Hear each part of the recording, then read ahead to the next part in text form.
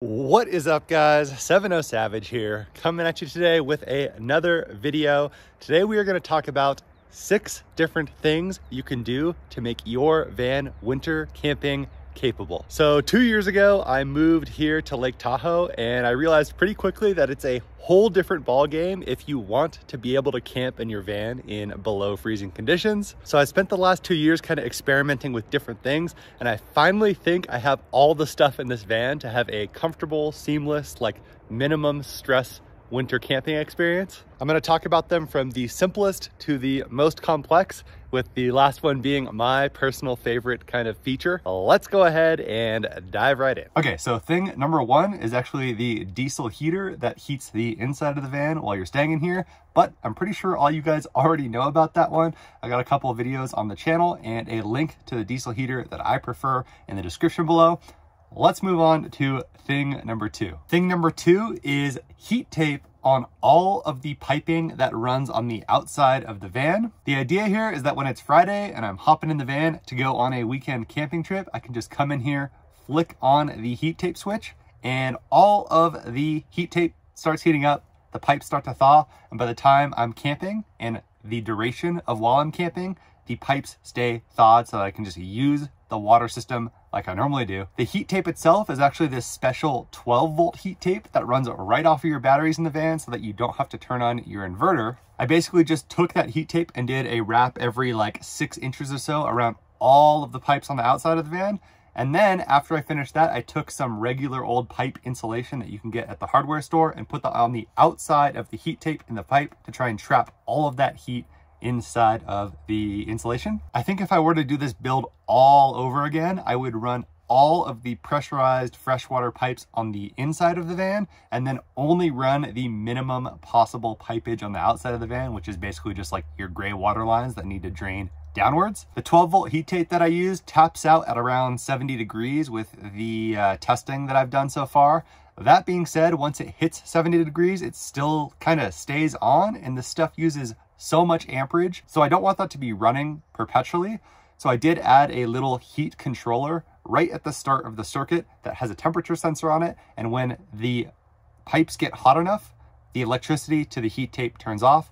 So I'll put a link to the heat controller, the 12-volt heat tape, and some pipe insulation in the description below. Thing number 2 is very similar to the heat tape, but for the tanks themselves. So I actually have 2 different tank heating pads, one on the freshwater tank and one on the gray water tank. The gray water tank is outside, so it definitely needs to be heated if you ever want to thaw it out in case you need to drain it or something. My freshwater tank is on the inside of the van, but having a heating pad on that freshwater tank kind of just makes it so that I can heat that thing up faster when I'm starting on my camping trip for the weekend or whatever. Quickly interrupting from the editing booth, I left something out that's very important to mention at this point in the video. I leave water in my freshwater tank in between camping trips, and I just let it freeze up. As long as you don't fill the water tank all the way to the top and you have a like depressurizer tube built into your water tank system, you could just let the water freeze in there, and it makes it a lot easier not needing to fill the tank up in the middle of the winter when you start on a trip. And if I decide to go skiing or something where I'm not in the van for, 8 hours out of the day, I can just leave that freshwater heat pad on and it'll keep that water as water and not have it turn to ice. The nice thing about these heat pads is they have a temperature controller built into them, so they're super simple to wire up, just literally positive, negative fuse.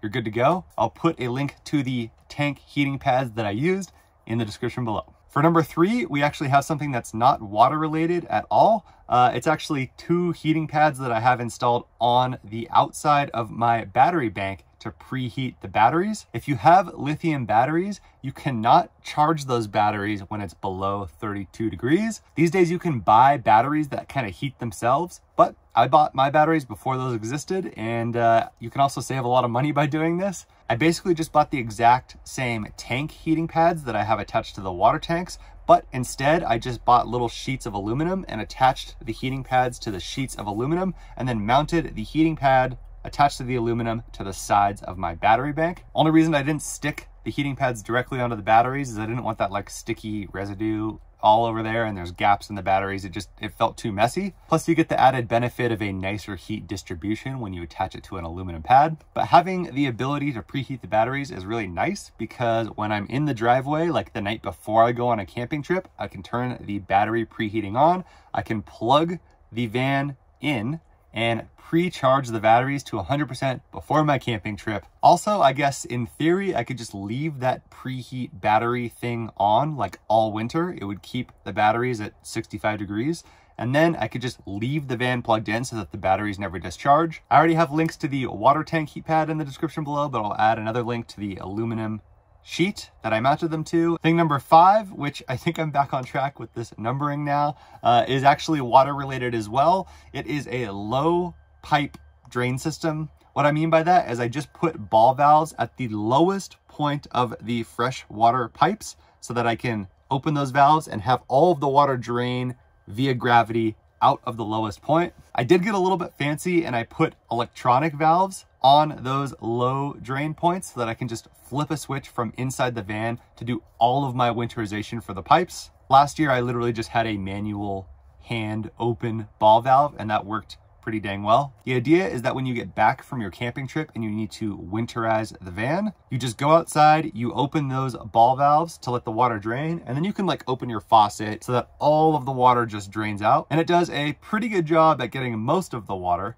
but the next thing is where the secret sauce comes in. By the way, I will put a link to the auto close electronic ball valves that I used for the low drain point in the description below. So in order to get all of the water out of your water lines, people will typically take like an air compressor, put it at the start of their water system, and then blow all of the water out. That's way too inconvenient and I'm way too lazy for that type of solution. I don't want to have to do that every single time I get back home from a winter camping trip. So I came up with something that I'm super excited about and I think I might have invented, not actually sure about that, but I call it the dual valve pump primer airflow thingy. I actually don't really know what to call it or have a good name for it, but how it works is I basically have 2 ball valves. I used electronic ones for this as well, and they're attached right at the output of the water tank. So where the water tank goes into the water pump, I have 2 ball valves. Ball valve number 1 closes to shut off water coming from the tank. Ball valve number 2 just has a pipe to the air, like to just a pipe with the end cut off, and it opens when the one attached to the tank closes, so that when I turn on the water pump, it just sucks in air using that pump's auto prime feature and pumps the air through the system, effectively blowing out all of the lines. What this means is that I can open the low point drain valves and then I can flick on this auto blowout function thingy, and then I can turn on the water pump for about 15 to 30 seconds and I have a completely winterized water system. I might be a little bit overly excited when it comes to this feature, but for me, it is just so freaking convenient when I get home from a long trip and I'm tired and I have to unpack the whole van, that all I have to do to winterize the van is like this 30-second to 1-minute routine. And at this point, with all the ball valves being electric, I don't even have to get out of the van. So lastly, I have kind of a bonus tip. It's not necessarily a whole new feature, but it's a combination of the last 2 features that I talked about that adds even more convenience to the overall winterization process when you get home from the camping trip. So that auto winterization feature that flicks the 2 ball valves open and closed, I have that on what's called a DP/DT switch. I think it's dual pull, dual throw or something. What it basically means is that the switch has 3 positions. When I flick the switch all the way to the left, it activates the winterization mode, so it closes off the water tank and opens up the air. When I flick it to the middle, it just cuts all power at all. It doesn't do anything, leaves the valves exactly where they were. And when I flick it to the right, it does the opposite of flicking it to the left. So it opens the water tank back up and closes off the air valve so that the water system works like normal. Now, I was also incredibly excited when I came up with this idea of using 2 different types of motorized valve on one switch to have a full, complete winterization system. And maybe it's not that exciting to you, but too bad for you. You just had to listen to all of that anyways. I'll put a link to both types of motorized valves in the description below. And that actually summarizes all 6 features plus my bonus tip for how I'm going to camp in this van in the winter.